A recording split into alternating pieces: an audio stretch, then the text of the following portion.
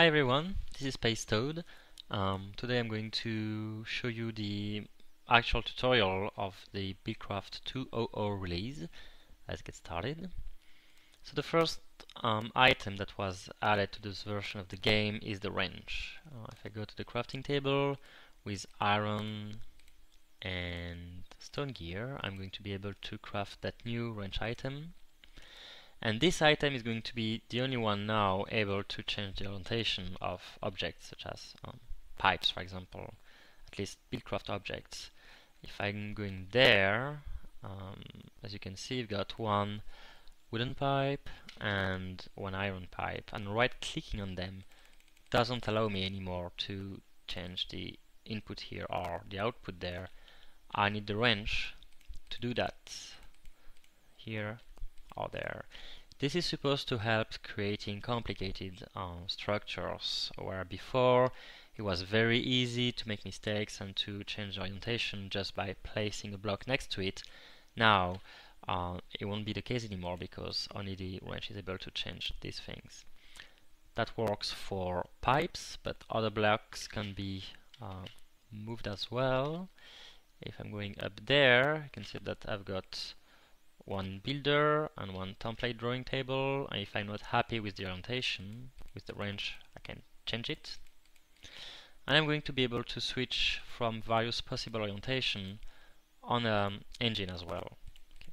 Engines which I am just going to introduce to you. So that's obviously the major addition to this release of BuildCraft engines. In the previous releases, machines were powered by redstone current. That's not the case anymore. Now every BuildCraft machine is powered exclusively with an engine. So let's have a look at them. The first engine that you can craft is the redstone engine. So it's actually going to be operating out of redstone, but it's going to work a little bit differently. We're going to see that soon. The second kind of engine that you can create is the steam engine. Need a piston as well. Here we go. And the last one, the most powerful one, is made out of iron, and this is called the combustion engine. So we go. These are the three kinds of engine that can be crafted in this release. Let's start playing with them.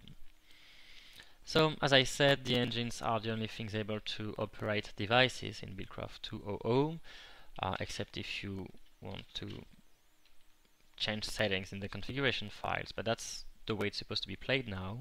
So if I place this first thing here, which is a simple redstone engine, and let's put some blocks over there. Now, if I activate this guy, it is going to operate the wooden pipe and slowly extract objects from it.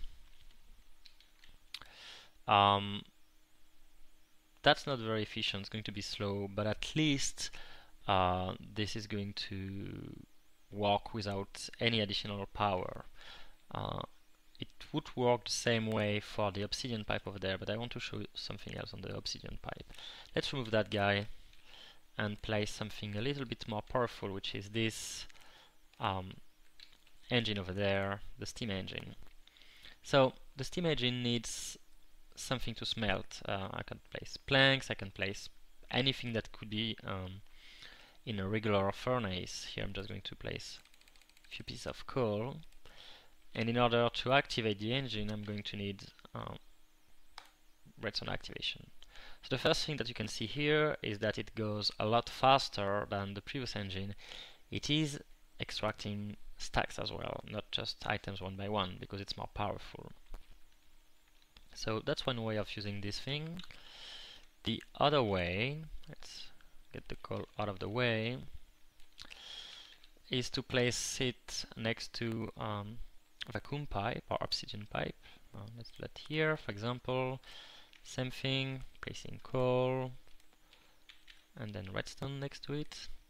So now, because this is more powerful than the previous engine, this obsidian pipe is now going to be able to extract object from a lot further in the map. If I send something there, as you can see, it was able to extract it, even though that was a lot further than usually. Let's get some of the things here. See, I'm like 2 blocks away here, and still the vacuum pipe is able to extract objects from that far. That's thanks to this new engine, to its power.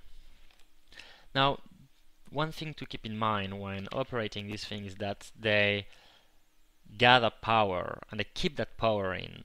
It starts blue, then if it doesn't release enough power, it's going to turn green, then yellow, then red. The good thing is that the more power you have stored in the engine, the faster it's going to be. The bad thing is that if you putting too much power in it, it's going to explode. And we have an example of that here. It is possible to have engines powering another engine, and here I've got 4 guys powering this central engine over here, but this one doesn't have anything to do, so the power isn't going to be released anywhere, it's just going to be stored on the engine, and as you will see, it exploded because it couldn't release the power, and it was just too much energy for it. So just be careful when you're using these powerful engines to make something out of them, and to watch the color, because if it's going to be red, something bad is going to happen. Now, we've presented the 2 basic engines. The one that I haven't presented so far is the iron one, or combustion engine. So it's pretty close to this one, in the sense that it does require something to operate, and this thing is going to be oil. As you can see here, I've got storage for oil. So luckily in this demo I happen to have found this spot here. This is a medium deposit of oil. There is actually an oil bubble down below on the ground. This one has spawned randomly. You can find small deposit of oil in desert area and massive deposit of oil sometimes on the map. But this is just a medium one. It's good enough for my purpose, and I'm going to get some oil, and with this oil I'm powering this engine over here. As you can see, the oil has been sent directly to the engine, and I'm not going to be able to power it and operate it. As you can see, it goes a lot faster than the previous one, and it's going to be much more powerful as well. Knowing that, I'm actually going to use these engines to power a quarry, because the quarry is the object that consumes the most power at the moment. And if we look a little bit further here, I've got this massive quarry, and I've placed 3 engines below it to power it. So the bottom one is providing power to the middle one, which is then providing power to the top one, which is releasing all the power to the quarry. And as you can see there, the rate at which objects are extracted is a lot higher than the regular quarry that was available in previous version of BuildCraft. This is because I've got 3 engines working on this. And around these engines, around this system, I've built a pipe mechanism, and this is an automatic fueling mechanism. Here on the yellow end, I'm sending oil buckets, and as you can see here on this one, the empty buckets are going to go on the green side, and on the white side I'm going to send oil buckets. So basically all oil buckets that are going to come from here are going to get straight there and be sent to these engines, and then they're going to be extracted from these pipes as soon as they provided power to the engines and going back to me there next to the oil source. Now it's getting dark.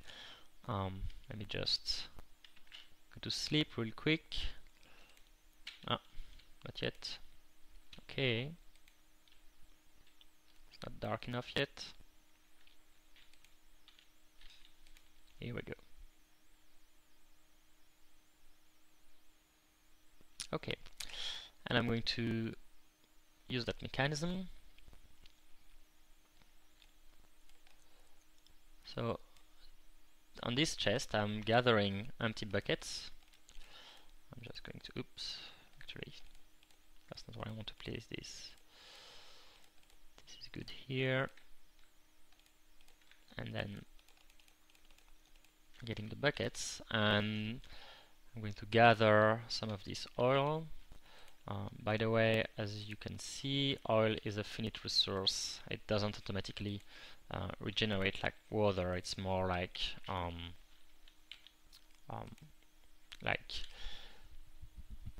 lava in this regard. So there is a finite amount of oil in this deposit over here. Now I'm just placing the buckets here, and as you can see, they are automatically extracted by this system, and they are going to be sent to the engine over there. We can do the same with that second line of buckets. Grab some oil, maybe up there.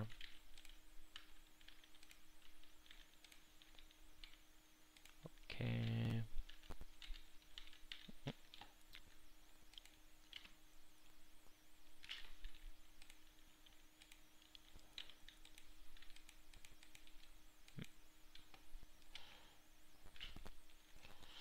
And place them in the input chest again. Now if we go to the destination,